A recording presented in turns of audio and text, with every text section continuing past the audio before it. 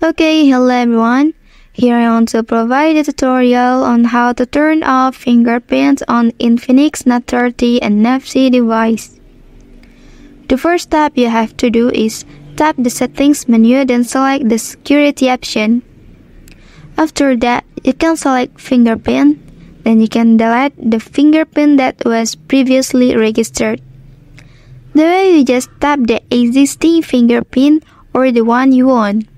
Then select the delete option at the bottom of the screen. After that, the fingerprint feature will display a form like this.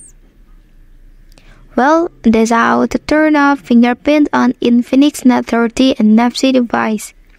And just for your information, that this method you can also apply on Infinix Note 30 and Infinix Note 30 Pro device.